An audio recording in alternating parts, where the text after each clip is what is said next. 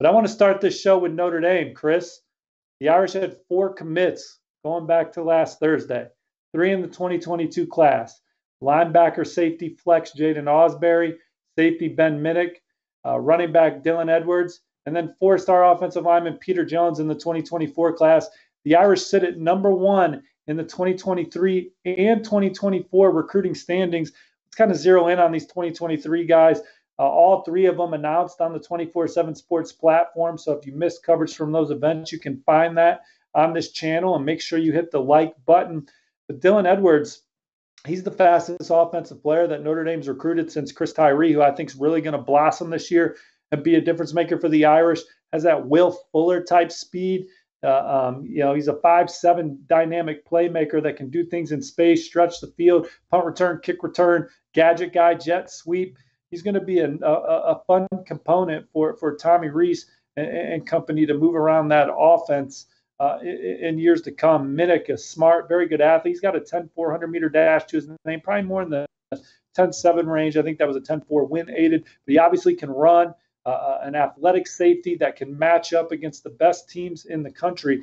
That's what Notre Dame's trying to do here. Make no mistake, these recruiting classes that Marcus Freeman and company are trying to assemble, they're trying to find 2 more wins at the end of the year.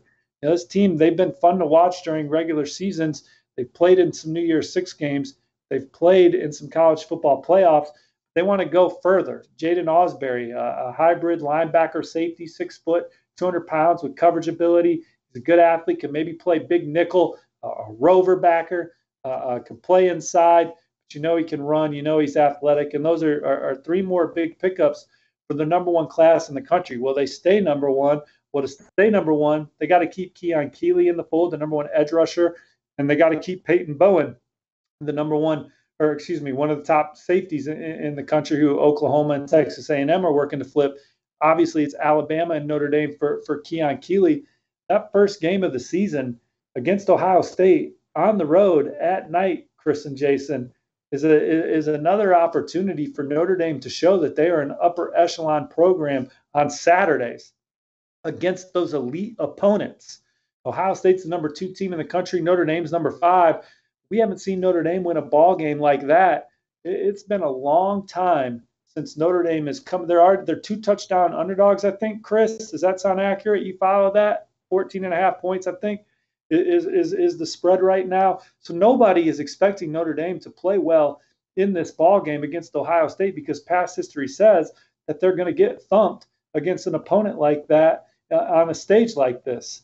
But I think that Notre Dame has a good football team that they're going to run out there. They're extremely veteran on defense. When you look at Notre Dame on defense, their front 7 or 8 is all seniors or graduate seniors. And then you get into the secondary and you see more seniors and graduate seniors. So this is going to be a team that's about 21, 22 years old in age across the front. You have Isaiah Foskey, who could be a top 10 pick as an edge rusher. For him to play well against the Buckeyes when you are recruiting against Alabama and that powerhouse, to keep Keon Keeley in the fold down the road, could be massive for Notre Dame. For Brandon Joseph, an All-American who transferred from Northwestern, who always has a knack for being around the football, can make some plays in that game. Maybe that helps you with Peyton Bowen, but more than anything, play well against Ohio State, a team that many are marking as one that can win the national championship, including myself,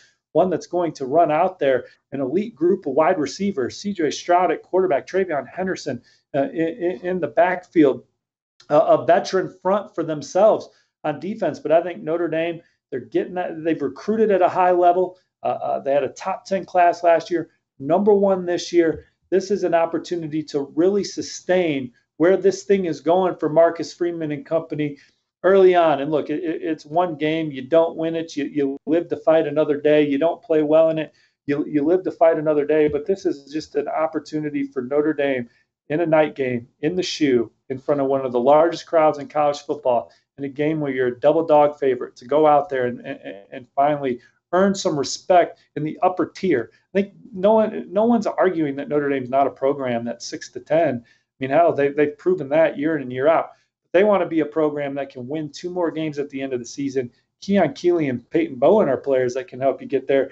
This is a class that's really off and running for the Irish, but to keep that momentum going, I look at week one and see just an awesome opportunity for Marcus Freeman and that staff to go into Columbus, Ohio, a hostile place, and play well. And I'm hearing some good things about new defensive coordinator Al Golden. I think that's just been a tremendous hire with Marcus Freeman moving down the hall to the corner office, still bringing that juice and energy to the program, but now, a CEO type, Al Golden. He's a smart football coach. He'll get Notre Dame schemed up week in and week out. He'll know how to adjust in games like the one they're going to face against Ohio State, and they're obviously a terrific play caller in Ryan Day. I expect Notre Dame to be disciplined on defense.